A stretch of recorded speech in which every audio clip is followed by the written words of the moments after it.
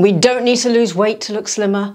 We don't need to wear shapewear. We've all been there, haven't we? Squashed into that shapewear like a sausage. And does it really work? No, we've put our backs out. We're feeling a strain. It's tight and the bulges are just oozing out somewhere else. We can do better than that to look slimmer, can't we?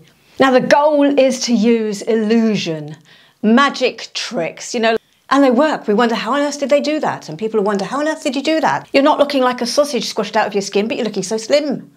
And it does not need to be whole body. If you've got particularly large areas of your body you're concerned about, you can apply these tricks to those areas as well. Starting off with patterns and stripes. Yes, horizontal stripes are expanding. They take the eye wide, and that is not just, say, the pattern, say, in a striped t-shirt. We love our buttons, but if you are trying to diminish your width, it's not going to be the best option for you. But also think about where the hemline of a top falls. If you've got a wide waist or a wide hips, you aren't going to want the hemline to fall there, because again, that in itself is a horizontal stripe. Instead, with those hemlines, opt for that finishing where you got the slimmest part of you. So if you've got a wide hips, maybe it's your waist is slimmer and vice versa. Opt for your vertical stripe because that takes the eye downwards.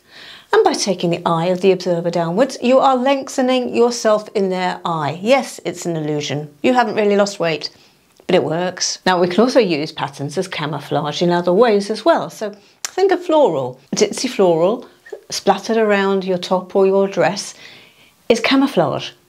Avoid large patterns though, large print, large florals.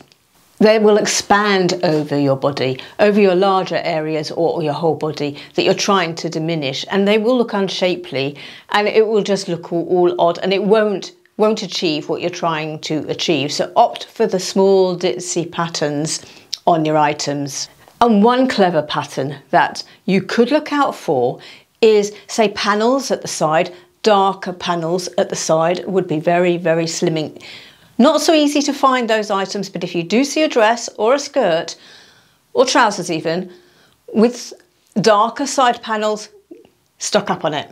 Yes, darker colours are going to be more slimming. They're more forgiving. In a lighter colour, wrinkles and bumps and stretches of clothing as well as expansion of clothing all shows, whereas the darker diminishes that appearance and in itself is a slimming colour. Now when you make that darker colour a monochromatic look as well, head to toe in one colour, elongating, slimming, it has that same effect as the vertical stripe. It's drawing the eye downwards, optical illusion. A top with some clever ruching will hide lumps and bumps as well. A wrap top is often v-necked, and we'll come on to v-necks, but wrap tops themselves hide lumps and bumps. Peplum tops can hide that stomach area, the tummy area. These elastane materials, and including t-shirty materials with elastane, just cling to those bumps and just mould themselves to it, enhancing the appearance of that belly. And if you've got, you know, like a bread belly, I have bread belly, which is, you know, I just get bloated. So a dress like this, for instance, is a fantastic option for me. If you suffer bread belly, you know what I mean. Now let's also look out for straight materials, straight shapes. They can also cling. Boxy shapes, their very nature, boxy, they're square. A square is going to be widening, more widening than, say, a rectangular shape, so a longer top. Luckily, we're seeing a lot more in the way of relaxed fitting clothes and relaxed fitting fibres, natural fibres, the cottons and the linens and the wools and so on. So look for those items. They're not going to be clinging to you in such a way, and they drape in a more relaxed manner that will be flattering to our bodies. By adding a bit of length to our look, we can also give ourselves a slimmer appearance as well. So elongating our length by matching maybe our footwear to our trousers, footwear to a maxi skirt, maxi dress. Using a pointed toe on your footwear is elongating and then just takes the eye just further along, which is going to have that slimming effect. V-necks, such as this one here, is also going to be elongating. Avoid crew necks because they're going to tend to, by chopping this off here, can make us look shorter and broader.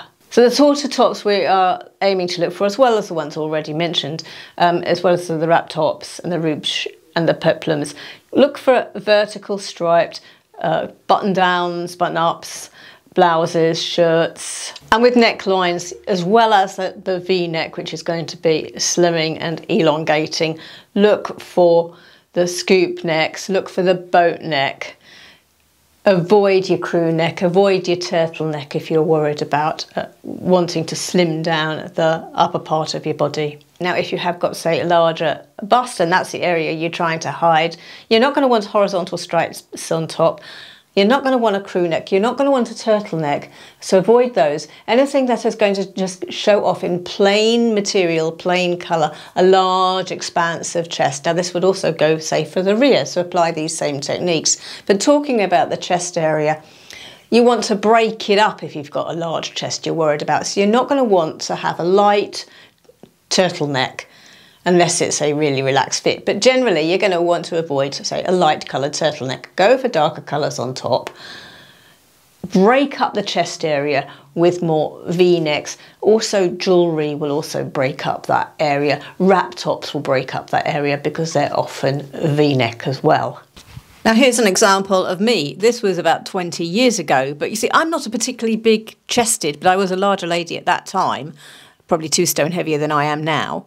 But you can see this tight elastane t-shirt, crew neck, and on top of that, writing right across the chest.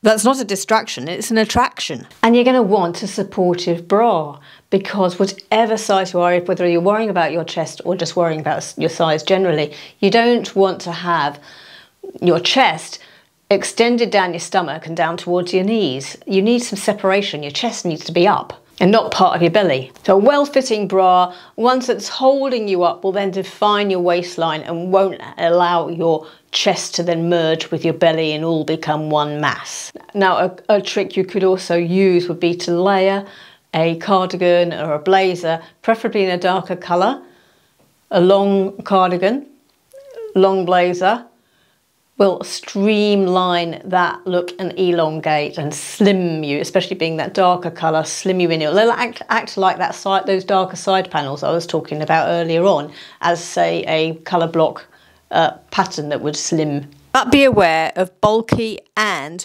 or cropped cardigans because they will just add bulk and widen your figure. And don't think you need to hide yourself within wide, baggy, loose clothes. That actually has the effect that you've actually got a bigger body under that loose clothes because the clothes you're wearing is actually wider than your real body.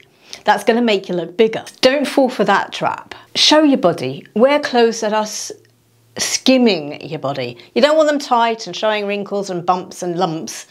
Skim your body. Show your waistline. If you've got big hips but you've got a nice waist, show it.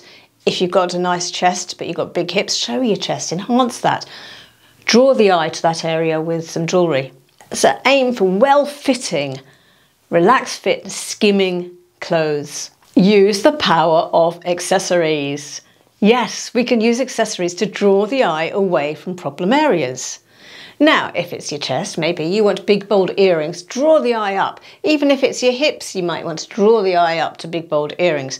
But if you're not so worried about your chest, but you've got wide hips, then you can also add in the factor of adding big, bold necklace to the effect of illusion. Draw the eye to the necklace area, to around here, away from your hips.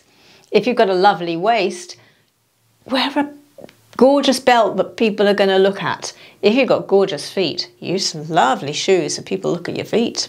And then we've got jeans and trousers. My preference is to avoid high rise and the low rise. The low rise, my belly hangs over the top of.